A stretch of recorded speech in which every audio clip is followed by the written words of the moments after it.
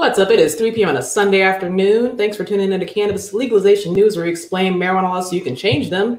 Today, we're joined by Josh Kincaid as a special guest host. Hey, Josh and Tom. How are you? How y'all doing? Happy Sunday. Happy Memorial Day as well. Oh, yeah. Yep. Anything planned? I've already been to at least one cookout, so I've covered my bases. Josh, how's the cookout situation in Washington State? It's a little overcast, but the cookout is about to start, so kicking it off with you guys first. Well, thanks so much for joining us. If you guys haven't checked out Josh's YouTube channel, you should. It's Talking Hedge. It is the cannabis business podcast. How long have you been doing that? This is the third season, so got about 775 unique videos out there now. That's awesome. Yeah, doing this podcast has really allowed us to just accumulate videos. I mean, like, we've been able to accumulate so many videos and gain members, and it's the end of the month show. So we're going to do a focus on cannabis legalization news at a federal level, and then we look at our status of our channel and then say, okay, well, how much are we giving away this month? Because we give 50% of our revenue away. Our channel doesn't do that much revenue because despite having 27,000 subscribers, we're in cannabis. So anything that we do very often is flagged. It's going to be $268. So we'll cut that in half and donate it to Freedom Grow Forever. Freedom Grow Forever, of course, puts money on Cannabis Prisoners Commissary. And so we try to help them out through the channel. And of course, thanks for joining us. We're going to be giving away a shirt on the Name That Strain. So, like, share, subscribe, all that stuff. Awesome. Yeah, man. So federal news, the big thing that ended up the week that was the week before Memorial Day, finally, Naylor beats Schumer in the race to file something at the federal level. So the MORE Act has been filed once again, and it would already passed last time. It'll probably pass this time, but they made some changes to it. They did. And so now they've made changes to facilitate the expungement of low-level federal marijuana convictions. I wonder how many low-level federal marijuana convictions there are. But then also because like the reason why I mentioned that is, Josh, do you know who does the principal law enforcement in the United States? Principal law enforcement? Yeah, the federal or the state governor. Which one is usually more of the police? You got me, man. Police is it's a local thing, and so very often you're going to be arrested by local cops, or you're going to be arrested by your state cops. Very rarely are you going to be arrested by like the FBI or the DEA, some federales, those types of people. They don't necessarily do that much, and especially with weed now, because Biden's $6 trillion budget has proposed to defund anything that is state law compliant, which would be great. But the MORE Act has some more things, different changes this time. It's going to allow veterans to obtain medical cannabis recommendations from their VA doctors. Think about that. That's pretty dope. We're kind of a sanctuary state now in Washington where you can kind of get away with everything, but at the same time, it's not available. So, I mean, if they can make it actually available for veterans, that's one thing. But at least they're not going to be arrested for it anymore in Washington. Like, regardless, we've decriminalized all drugs, just like Colorado. So, I mean, we're good on with that regards. But isn't this going to be like the 5th time that they're going to be voting on the House?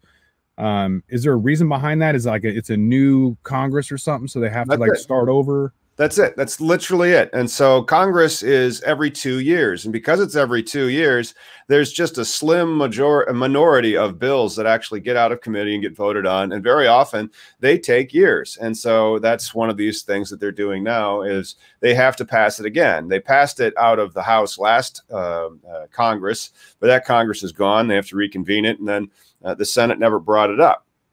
So now they're going to pass it again, and they've added a lot more social equity types of policies into it. I'll have to do a video where I go through the text, but I still haven't been able to find the actual bill that they filed. I realized that it was just filed on Friday.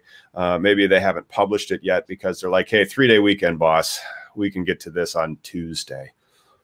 But who knows? Yeah, they expanded the social equity and made it into more, into the SBA, Small Business Association. Mm-hmm. But at the same time, when I was in banking, hardly any of those ever passed. So I'm not sure it's actually going to impact anybody if it has to go through all that bureaucracy. there needs to be something set out specifically for those impacted by the war on drugs, rather than allow the current inefficient government model of an SBA to give out these licenses.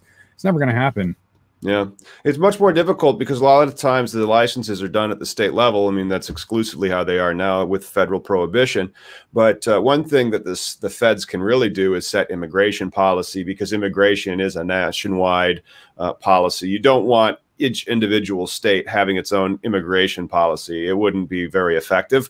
And so one of the things that will be changed in the new MORE Act is the removing the threat of deportation for immigrants accused of minor marijuana infractions or who are gainfully employed in the state legal cannabis industry. And I get a lot of people that call and they aren't from America. They might be on a particular type of visa. And sometimes I'm like, well, you really want to be careful on that. Now with the next budget year, if they change that from being medical marijuana to all marijuana, the state compliant is prohibited from Department of Justice interference.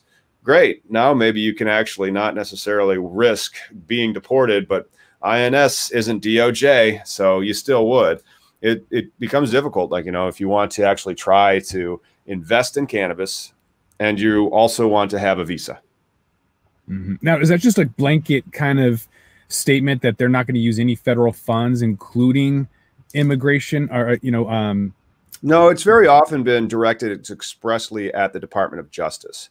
And so the appropriations and the power of the purse the legislature has, pursuant to Article 1 of the Constitution, they are allowed to create and pass the budgets. And oh, nice, I'm on my way to Cabo. Did we legalize it yet? Yes, Miggy, we did it, bro. It's party time in Cabo. Right. But so the legislature has the ability to set how much money will be spent, and they work in conjunction with the administration to set the budget. There's budget reconciliation, and then sometimes the government is shut down. That happened most recently, I want to say, in the 2018 Farm Bill, where Trump signed that into law. That was to avoid a government shutdown in like 2018 into 2019. And so by around the time the fiscal cliff starts, that's September 30th. That's when the budget year for the feds end, and then you get continuing resolutions until they approve a budget. And so they say, all right, no money, no appropriation for money at all to the Department of Justice to enforce to enforce the federal marijuana laws in a state, you know, if it's a compliant operator. All right. Mm-hmm. Fair enough. Fair enough. And we have some good news out of Missouri. The Missouri legislature has passed a bill protecting the gun rights of legal marijuana patients. That's the MO Greenway. And we're going to have Dan Viets on the show to discuss this. So let's bring on Dan Viets. Dan, thanks for joining us. Thank you very much. Good afternoon. So can you tell us what happened with this new development in Missouri for gun rights and cannabis? Well, Missouri legislature is extremely concerned about gun rights. You know, and almost every year they consider or pass legislation which is intended to enhance the right to keep and bear arms, which is, of course, part of our state constitution's Bill of Rights, just as it's part of the federal Bill of Rights. The bill that the legislature passed makes no explicit reference to medical marijuana, but it does say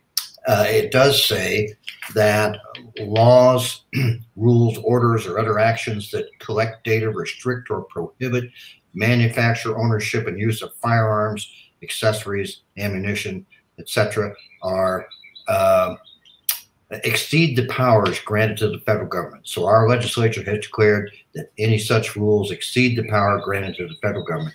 What really, if it has teeth, what the teeth in this bill is the fact that it declares that if any entity or person assists any federal agency in enforcing federal gun laws in Missouri, that they're going to be liable to the injured party for $50,000 per occurrence and injunctive relief and attorney's fees and costs. And so this has been interpreted as, and I think it's correct to interpret that as saying that medical marijuana patients have the right to keep and bear arms under Missouri law, and that Missouri law enforcement and Missouri courts are prohibited from doing anything that would infringe that right. But to be accurate, nobody's lost their guns because of medical marijuana. either in Missouri or in any other state, so far as I can determine, and I try to follow this issue fairly closely. I heard about an incident in Hawaii where a sheriff seized firearms from some patients and he gave them right back. So again, I'm not aware of any incident in which any medical marijuana patient has lost his or her firearms solely because of being a medical marijuana user. On the other hand, what is clearly a problem for medical marijuana patients is purchasing more firearms from a federally licensed dealer. Federally licensed firearms dealers are required to inquire of the purchaser about various factors, and one of those is whether the purchaser is a legal medical marijuana user under state law. And if the answer is in the affirmative, the federally licensed firearms dealer is prohibited from selling a firearm to that person. Now,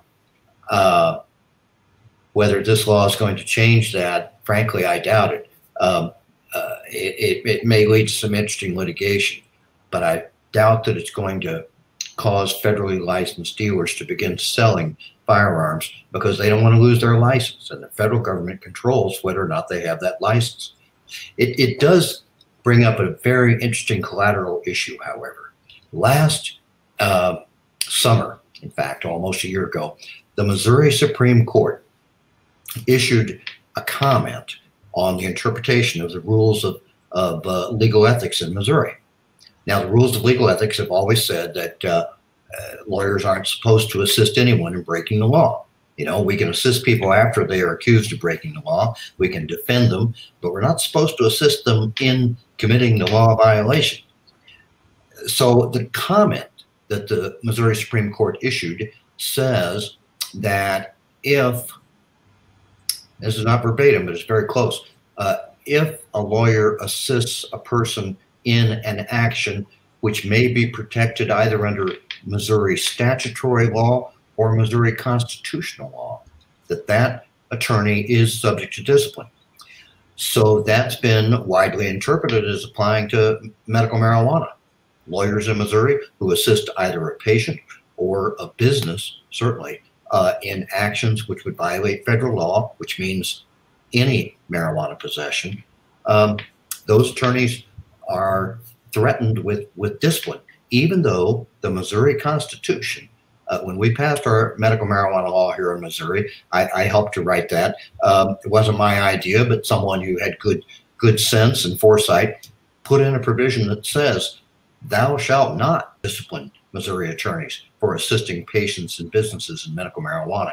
Our state's constitution explicitly says that no licensing body, not the Missouri Bar Association nor any licensing body, can discipline an attorney for assisting a patient or a business with medical marijuana. And yet the Missouri Supreme Court says, in so many words, we don't care what the Constitution says. The Constitution which created us, the Constitution which gives us our power. Yeah, our whole job isn't to interpret. You know, we don't care what it says. Oh no!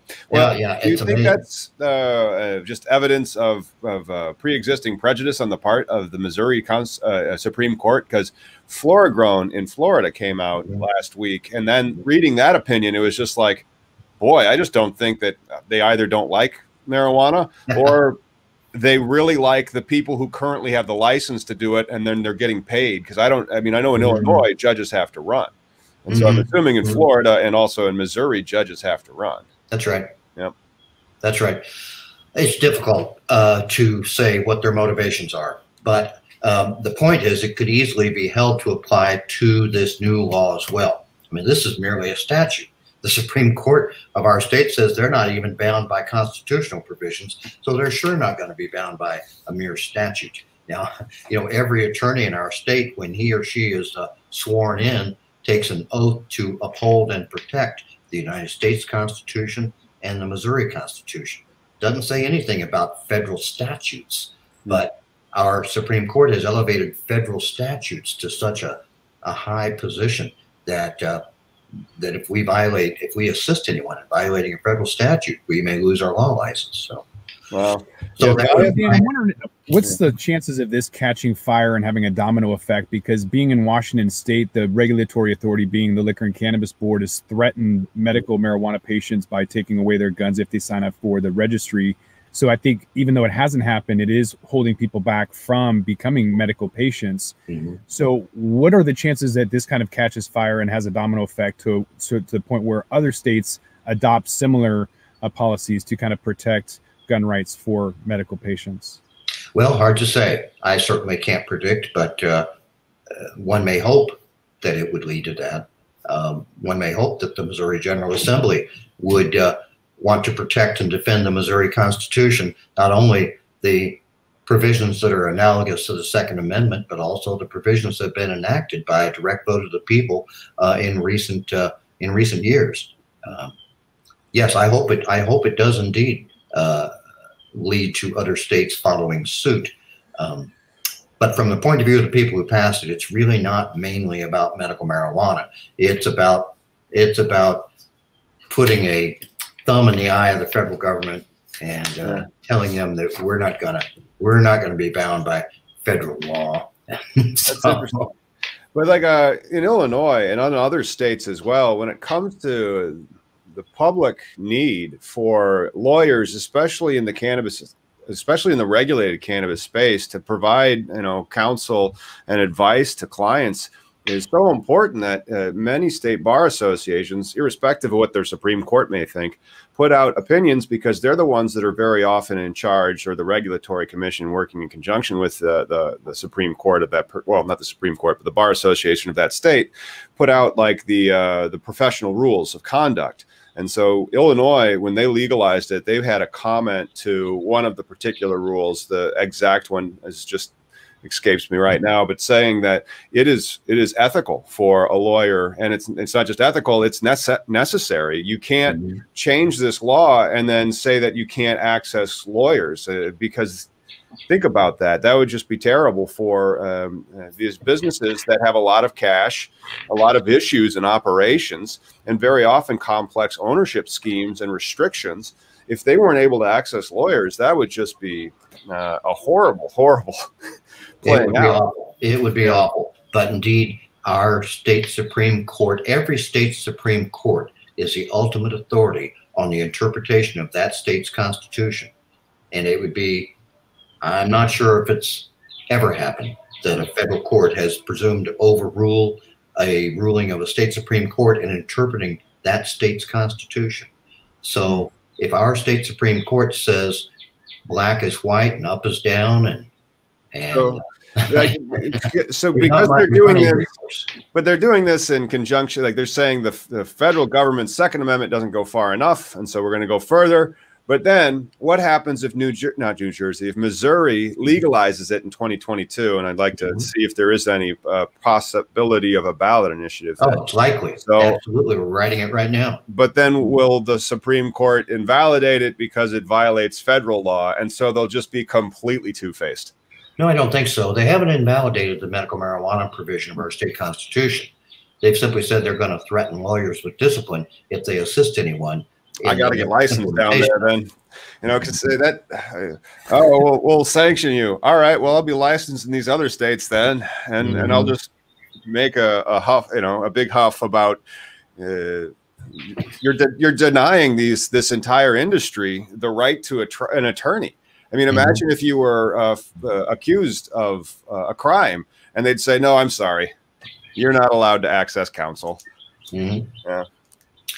Yeah, the Sixth Amendment seems to say otherwise, but again, it's at least a curious situation. Now, I want to point out that as far as we're aware, no attorney has been disciplined yet for assisting patients or businesses, and most lawyers are just kind of whistling past the graveyard. Most lawyers are just kind of saying, well, let's not talk about that.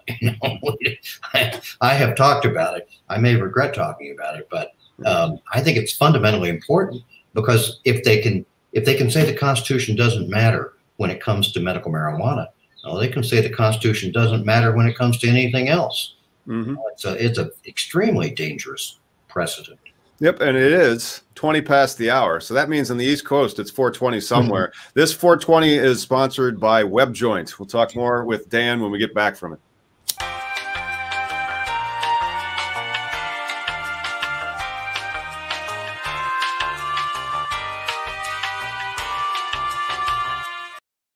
WebJoint is a software company in the center of allowing cannabis deliveries all over the state of California, and they have been a sponsor of It's 420 Somewhere.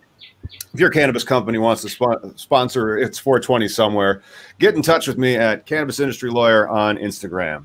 So, Dan, you mentioned before the break, there's a high likelihood of a ballot initiative in Missouri for 2022. Can you explain to us the status of it and how it's being drafted? Yes, it's being drafted by a coalition of longtime marijuana law reform activists, primarily normal activists throughout the state of Missouri. Each of our chapters' leadership have participated in the drafting process, along with several people from the new medical marijuana industry here in Missouri. And we have a good functional coalition. Not to say there haven't been some disagreements, of course, but they've been reasonable and there have been compromises. And we're going to be filing with the Missouri Secretary of State's office within, and I've been saying this for several weeks, but within a few weeks at most, we're going to be filing with the Missouri Secretary of State's office an adult use initiative, which we intend to place on the ballot in November of 22. And by we, I mean essentially the same group that came together to pass medical marijuana here in November of 2018. Awesome. Do they have any higher hurdles like in Florida that you have to get a super majority, or do you just have to pass with a simple majority? It's a simple majority so far, but there's a very active effort in the Missouri General Assembly to change that. There's a very active and ongoing effort to make it much harder to put initiatives on the ballot in our state. However, the proposals to do that will probably not be on the ballot. They have to be passed by a vote of the people too, of course, and they'll probably not be on the ballot any sooner than November of 22. And we're, of course, part of a coalition resisting making those changes. And then, well, I was going to then ask one more thing, and I know your time's very precious. The single issue question of ballot initiatives. Has that been, is that a requirement in Missouri? Have previous ones been disqualified for violating it? I can't recall any that have been disqualified on that ground. It is a requirement. However, it's not as strictly or narrowly defined as it has been in some other states. Awesome. Well, Dan, thank you so much for stopping by. Where can people find out more about you and your practice in Missouri? Well, Dan Viets, I've got a website. They can go to normal.org and reach the Missouri chapter, reach me through the Missouri chapter at Normal's national website, norml.org, and Missouri Normal, likewise on Facebook. I'm easy to find. Awesome. Thanks so much for stopping by. Thank you very much. Have a great weekend. You too. Yep, WebJoint is in California, and they are an operator of software, and they're trying to expand into other legal states, and so they are doing a crowdfund. If you wanted to invest in a cannabis delivery software company, this is your chance. It's a Reg CF offering, and if you go to that bit.ly/WJ-CLN, you can invest. I'm not sure what the minimum investment is. However, they are looking to expand, and they're doing a capital raise. Josh, what types of things do you think about how cannabis companies or tech companies like WebJoint can use these types of crowdfunding platforms to raise capital for their ventures? I saw Chris DiGiulio, the CEO of WebJoint, pitch for the Marijuana Show Season 3 a couple of years ago now. And their platform offers a lot of different things. So obviously not just having one niche, but they do a lot of different things. So I have no doubt that they're going to be very creative in the way that they raise capital, including peer-to-peer or Reg A or anything other than friends and family and a convertible note. They're going to be pretty creative in the way that they go about it. That's awesome. Friends and family and convertible notes with little warrants. Maybe you can buy some warrants. I like that. Credit card advance. Credit card advance. There we go. And they got different tiers of investment for you. So yeah, and I just wanted to give them a shout out and also say, of course, they were a sponsor of the program. So we have to make those disclosures as we're the internet. We're the internet. Yeah. All right. Explosive Memorial Day weekend for cannabis ahead, according to the BDSA report. This is coming out of Green Market Reports. Josh, you've been following the cannabis industry for a great many years. Have you noticed any particular sales data that might substantiate this claim? I have. You know, if you look at Headset or, you know, Frontrunner Data, BDS Analytics, of course, great company. It's interesting, though, like outside of 420, kind of the bigger holidays, you would think, okay, well, maybe 7/10, July 10th. That's 7/10 is oil spelled backwards if you're not a dabber or whatever. So I would think that those other cannabis holidays would draw in a lot. But what you're actually seeing is Labor Day, Memorial Day, 4th of July, like barbecue season is huge. Big sales. So yeah, that's what BDSA was saying about that. They were talking about the barbecues. They were talking about the cookouts, the grilling. And so you're going to go there and you might not want to get overserved with something that may make it more, you know, difficult to get back home. And so you might want to break out the joints because then, you know, after about an hour or so and then a Gatorade, you'll be good, you know.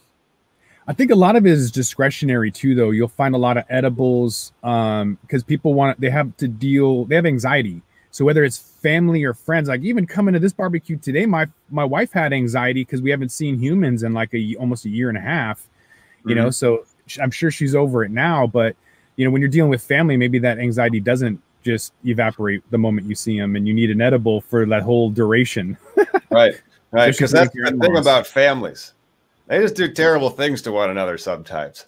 Yeah. It's weird. But all right, Colorado, it's to make up to 25% of sales on Thursday and Sunday for their Memorial Day sales. It's quite a lot. According to the Colorado to make up 25% of their cannabis sales on Thursday and Saturday. Wait, I'm not sure if I'm understanding this. Maybe it's Thursday and Saturday, or is it Thursday and Sunday? Because like right there it says Thursday, Sunday, and then underneath it says Thursday, Saturday. So in Washington, for example, you'll sell 1/3 of all of your edibles for the week on Fridays between the hours of 3 and 5. So just a couple of hour window is when you're going to sell 1/3 of all edibles. So people get off work on Friday, boom, they're heading to it. So I think what that article is saying is that before and after Memorial Day is when you have huge sales. So 1/4 of all of the sales are going to happen right before Labor Day or Memorial Day, excuse me, and then right after. Maybe. Well, I mean, it's easier for you to control and stock up on the supply of oils and edibles, I would imagine. I wonder if flower prices fluctuate then into these large weekends, because those schedules to pull down those plants, those take, you know, time. You can't just, I mean, you have to amp them up months in advance. Yeah, me and Miggy just did a cannabis product review, and I was asking for CBG, and somebody was like, well, I have CBN. It's actually from light degradation, and it's orange, and it's been in the window forever. And I was like, you're not selling me on this old no, thank you. Yeah, there's no terpenes left. It just makes you angry. Little edgy, like green crack for me. Yeah. Well, that is really, really interesting that they have all that. So, you know, with that, we're about halfway through the show. We could play Name That Strain. You want to play Name That Strain? This was the first time for you, right? Strain. All right, let's do that.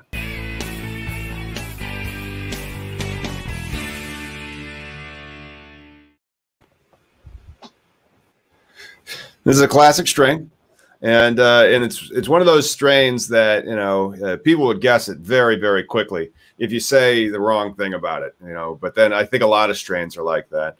And then this was on the time of Name That Strain where we described to the people listening at home or in their cars probably what the strain looks like.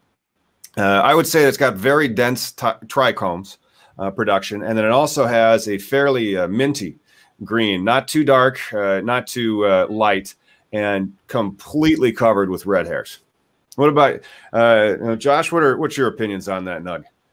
Well, it smells delicious. First of all, I would say it's kind of a classic Christmas tree. The orange hairs are super, super classic. I'm guessing it's high in pinene.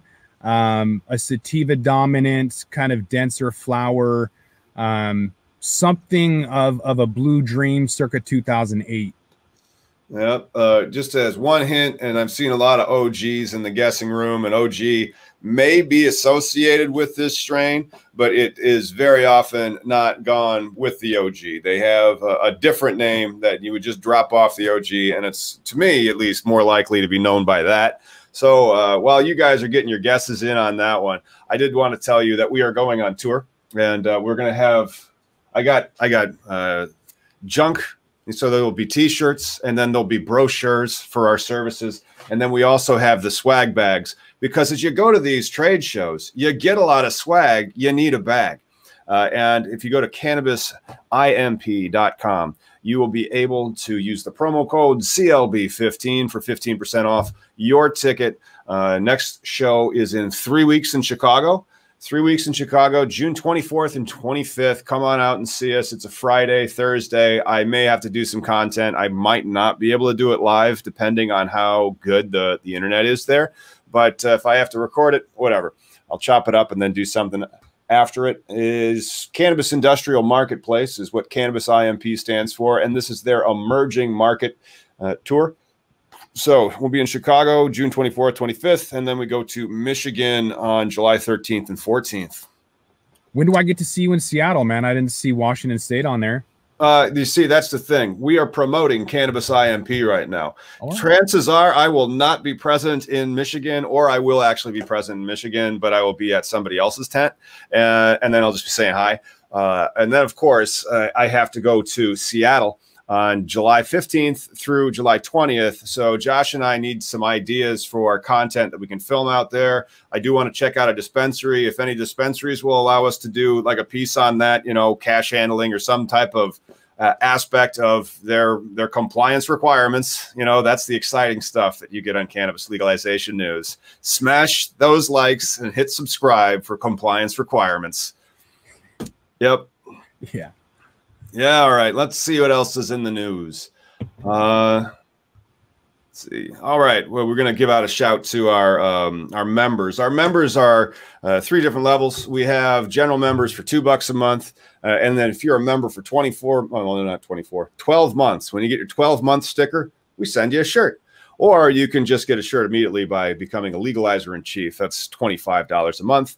Miggy and I make custom stuff for the members. Miggy has his own level. It's $5 a month. And so he makes you guys content. It's pretty fun. Have you gotten the ability to unlock that at the Talking Hedge yet? No, not yet. I have applied, but I don't meet the requirements. I can't monetize. I can't do any of that. But yeah, we can't monetize much. Yeah, maybe if you offer me a custom bobblehead for $420, I might just become a member. Nice. Is that like the Platinum Chronic Club membership? I guess we could make a more expensive membership. We could make the ridiculous. Remember, Google gets 30% of this membership. Where you're like, I don't know, Jesus, yeah. But it's fun. And then so I do a lot of webinars. I do a webinar a month about some type of cannabis business issue that's applicable. Oh, do we have somebody who has guessed the Name That Strain? Let's see here. No winners yet. No. Okay. Superheroes. There we go. All right. Somebody will get it now. Before we go and do something about Flint's old police academy, going to be used to grow weed despite objections. Has anybody with the hint of superhero get their guess in for Name That Strain? Teddy Spaghetti is close. He needs to clock it back. And there it is. Sweet Tooth gets it. Bruce Banner, Sweet Tooth.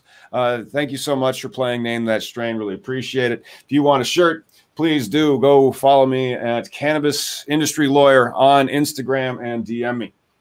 And then we will mail you a shirt. So Flint's old police academy has been sold to grow weed despite objections. What do you think about that, Josh? I think it's beautiful. I think it's full circle. You know, why not clean it up with a little bit of cannabis? That building looks like it's seen better days anyways. Oh, yeah? You want to get the price quote on that? See what they paid for that? That's ridiculous. $500,000 in Flint, Michigan? Like, Well, it's called the green zone effect. Michigan is kind of like California in the sense that there's only so many spots in the state that you can grow weed. And therefore, it commands a premium. And you'll see that a lot on when you're going real estate shopping for your grow or your dispo in Michigan. And you'll see these busted out pieces of shit for like $500,000, $600,000. You're like, what? Oh, it's green zoned. Oh, fuck. That show Good Bones is a house flipping show kind of, and they buy houses between $1,000 and $4,000 in Illinois. So I know that you can find cheaper houses than that in Flint, Michigan, but yeah, they're gouging people for sure. Unless there's like 1,000 acres that comes with that. Let me see here. If there's 4.4 acre parcel. It should be 4.2 acres. Come on, let's round that down. Come on. There we go. A divided Flint City Council approved the sale of 3420 South St. John Street in a 5-4 vote on Monday, May the 25th, despite protests that the property, which is zoned to allow a grow operation, see, it's been green zoned, wasn't properly advertised for sale. They're like, no, you can't sell this. You didn't advertise it appropriately. Yep. And it was a fair and open bidding process, and $500,000 is a lot for our city's general fund. It's all about the dinero. Yep. Yeah, that's a ton of dough. They're going to have to retrofit that building and everything else, but they're going to bust that building down. Well, I guess, I don't know. We'd have to have an engineer go through, and the engineer might say, just tear it down.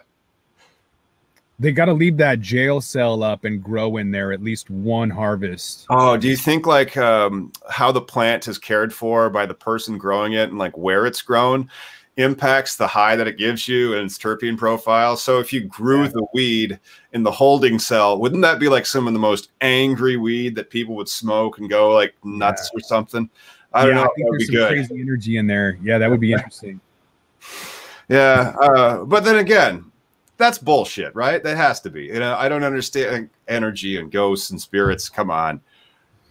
I think Mythbusters got it down with really angry music grew the fastest. Now they've got vibration tables to give the plants the equivalent of energy. I think we are all energy and you're releasing either good vibes or bad vibes. So vibration tables are a thing now. Yeah. One of my buddies, Dan, had like these vibration tables or these vibration pots that would, you know, kind of adapt to a table. So then you would use that and for whatever sonic reason, these vibration things magically create growth in your plants, or at least their salesmen claim that. And so that is one of those things where you're like, is that real? Well, there's one way to find out. That'll be $155,000, you know? Right. Yeah. Yeah. Interesting nonetheless, though. I mean, I wouldn't mind trying it. I think there's some validity to that. You know, when that Japanese scientist who wrote negative words on ice and they came out all crazy looking, and he wrote positive words on ice and they came out pretty. Crazy. You haven't seen that? No. You got to look at that, man. There's a really old study about a Japanese guy who wrote positive and negative words on ice, and it comes up exactly like you would think, like beautiful crystals with nice words and really like nasty lines and stuff for the negative words with ice. And so without even saying anything, just writing it down. So I would imagine if there is some validity to that, and actually saying it and having that energetic component to it would enhance the plant. Yeah. Well, get hippie on it, man. Come on. Got to get hippie on it. I'm wearing a dead shirt after all.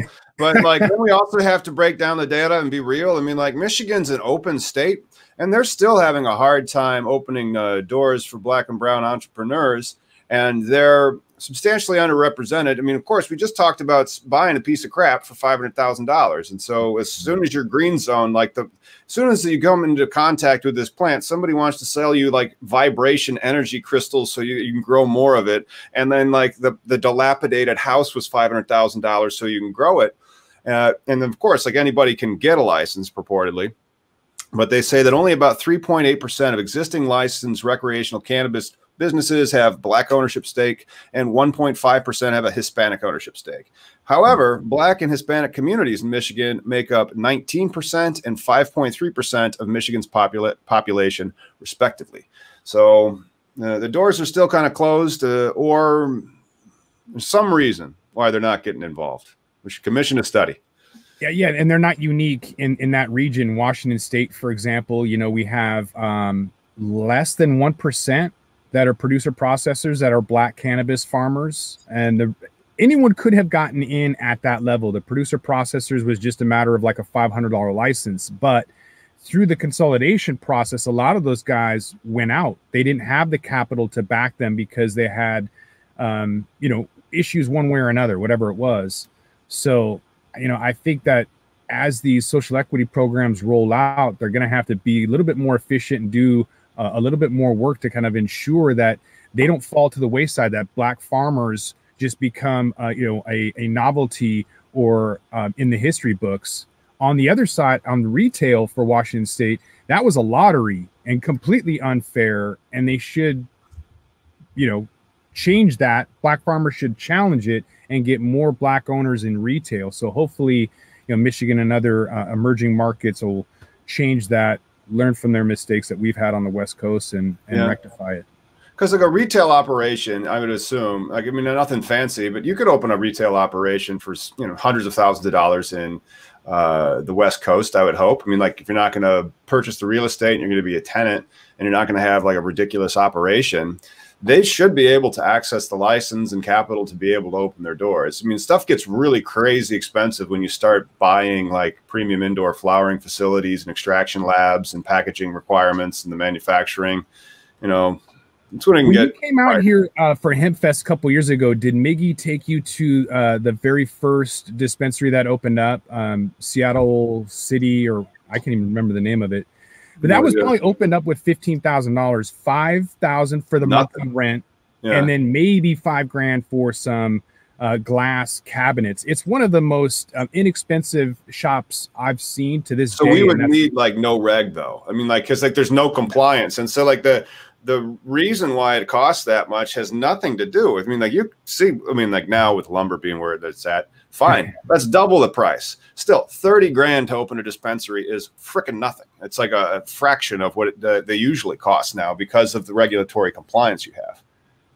It's not a Planet 13 by any stretch, right? You're just literally walking into kind of a rundown, not rundown, but a minimal handy mart, just hole in the wall with glass display cabinet. Very minimal, very, very minimal. So yeah, you don't need a ton of dough. I think what we saw from Medman was a mistake when they, weren't really responsible with the capital that they raised.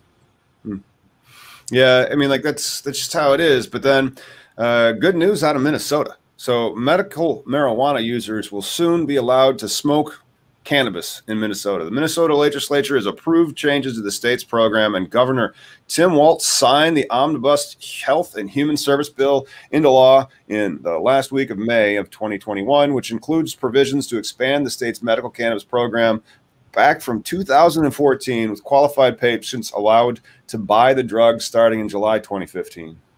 Well, congratulations. You're allowing the #1 product sold in every single state, flower. But where are they going to smoke it at? Do they have any lounges?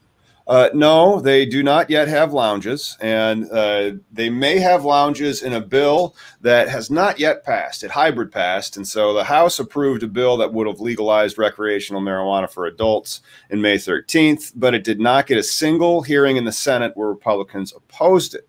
So, a couple of steps forward, a couple steps back.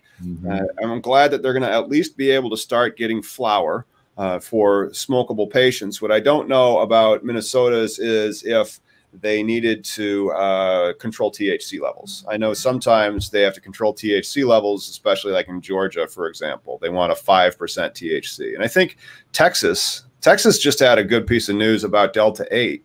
So, if you like the Delta 8 product, smash them likes, hit subscribe, and then share this with somebody who's hustling that Delta 8. But in Texas, that was something they were trying to ban, and then that got filched right at the end. And then, of course, this is about the time that legislatures throughout the United States, they're kind of like SNL. When SNL goes on break, all the legislatures go home, and that's where we're at. We're at the end of May, and Illinois is a prime example. They just passed HB 1443. Right on time, just like you knew they would. Beautiful. Yep. It's not bad. And then what else is going on in this one? Okay, so the updates to the state's medical cannabis law could go into effect before March 1 of 2022 if they can start testing the dried cannabis. So they just need some testing labs. They can get testing labs. That's easy. And what happens when Minnesota will no longer be the only state with a medical marijuana program that bans smoking the drug? Okay. As of May, 36 states allow medical cannabis, while 17 states in the District of Columbia allow recreational, and the National Conference of State Legislatures aren't providing those numbers. Only 34,450 patients, and there's only 15 qualifying conditions. So that is a very strict and controlled market, you know? Yeah, medical numbers are always really, really low. A lot of people just don't sign up for them, and I don't know how well they're tracked, but I've never really seen outstanding medical numbers. And they always go away. The medical programs always get demolished as soon as rec comes out. So they're kind of a short-lived program anyways. So that one type of hole-in-the-wall dispensary that you were just mentioning that you could open for like, 15, 20 grand, that was a medical dispensary. Well, they converted it to a rec, so it's still around. And they haven't put a single dollar into it in like 5 years. Oh, wow. So they have a compliant rec facility that has like no security? Well, they have a guy checking ID in the front. We'll definitely take you there and I'll show it to you. Wow. They've improved the facade by making it flashy, but you go into the store and you'll be surprised by how small it is and how minimal it is. Well, yeah, that's the thing. Because like when Illinois, you're trying to design something and it's like, no, if you read the regulations, you have to have these at every door. You need access control so that employees, when they leave, like you take their badge and they can no longer access the premises. I mean, the compliance cost drives the barrier to entry. Definitely. But I think it's really minimal in Washington State with just the requirements on seed to sale for the farmers. For the rec shops, that's minimal too. You have to check IDs and have cameras, and that's about it. I mean, there's some more stuff in there, but it's nothing too substantial. Yeah, it's pretty easy. Awesome. Well, news out of Pennsylvania. An eye doctor who grew marijuana for his dying wife has been pardoned. Thank goodness. So Governor Tom Wolf on Wednesday pardoned an eye doctor who began growing marijuana to help his dying wife reduce her use of opioids. It was Dr. Paul Ezel of Delaware County outside Philadelphia, and he has served 6 months in jail in 2014 and lost his ability to practice medicine after pleading guilty to a felony drug charge. Damn. That sucks. So he lost his license to practice medical law and half a decade of revenue. That's terrible.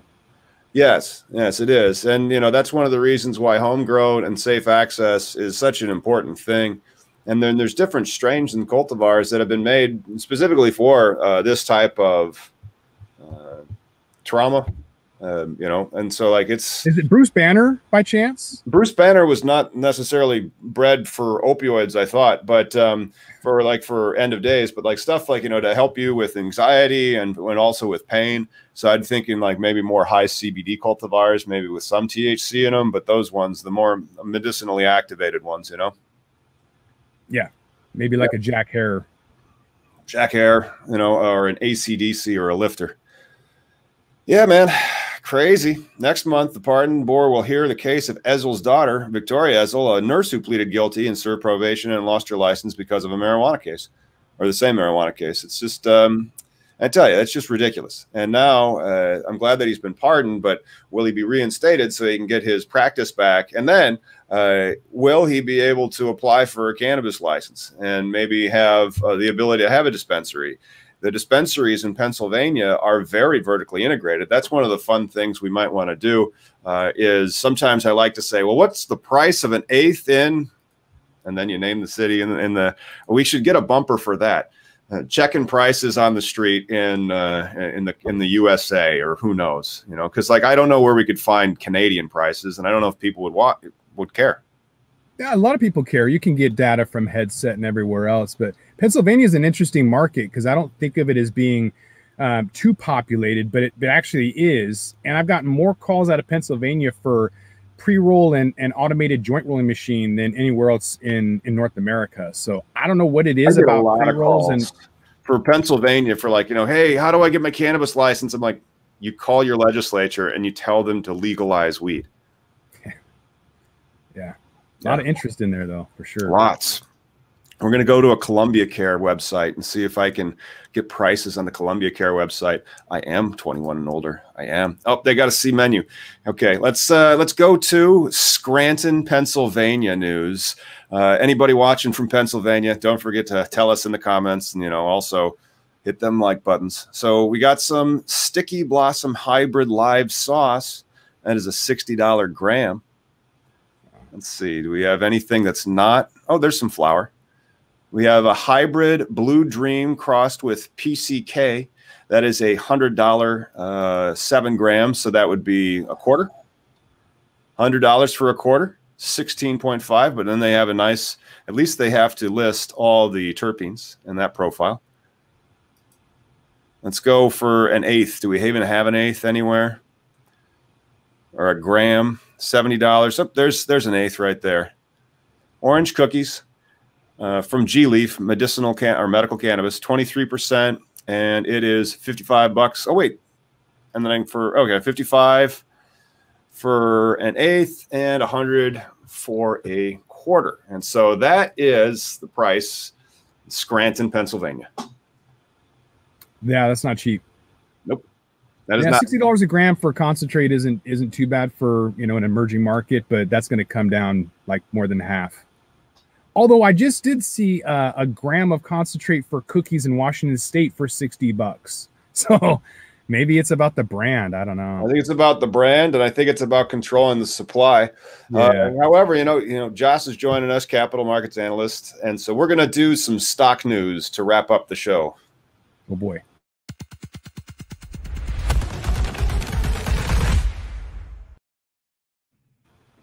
In stock news, a medical cannabis firm backed by Snoop Dogg begins trading in London, according to CNBC.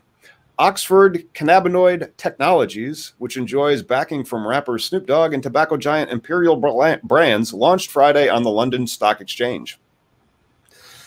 So, interesting, they're using London now. I'm not sure why they're using London. Yeah, I don't know. The FTSE is an interesting index. It's an interesting market to be in, but maybe they're trying to become an acquisition target for Jazz Pharmaceuticals or the like. I know Casa Verde Capital. Yeah, it does say that this company specializes in pain alleviating cannabinoid drug development. And gross proceeds of 16.5 million pounds, which, of course, for those of you who can't do that math in their head, is about $23.4 million. And then their IPO is a valuation of 48 pounds, or about 70 million. And the share prices are at 5 pence. They're quoting the ticker in, or the price in stocks on the FTSE is in pence and pounds, I guess. Mm-hmm. Crazy. Yeah, I mean, it makes sense to have an exit strategy. If Jazz Pharmaceutical bought GW Pharma, then you might want to list on there, because the Canadian companies, they want to get into the US. So why not list over in the UK if that's your specialty, and make that your exit strategy? I'm not sure what it is, but he's got a lot of talent in it. So Snoop Dogg has invested in multiple cannabis companies from his venture capital firm. Of course, Snoop Dogg has one, Casa Verde. His firm has also backed plant-based food companies such as Outstanding Food and tech names like Klarna, Robinhood, and Reddit. So Snoop Dogg is a venture capitalist. Yeah, I don't think he's really done anything with cannabis, though. Like, if you look at Ease, the delivery service, $35 million, and you can't deliver anything, like, man, you're doing something wrong. So, and then these guys, I thought they got arrested. I thought Ease was busted. Probably. I don't know. Well, that's what it looks like they're trying to do. And stock news on the FTSE. So anyway, man, I wanted to thank you for joining us, and tell the people where they can find more about the Talking Hedge and the rest of Josh Kincaid. The Talking Hedge podcast.com, or all of your favorite podcast, video or audio podcast sites, The Talking Hedge. Cool. Awesome. Yeah. Thank you so much for joining us, Josh. Have a good cookout. I know we're in the middle of your cookout, so thanks for stopping in. Thanks for tuning in, everyone. Make sure you like and subscribe to keep up with all cannabis legalization news. We will see you on Wednesday.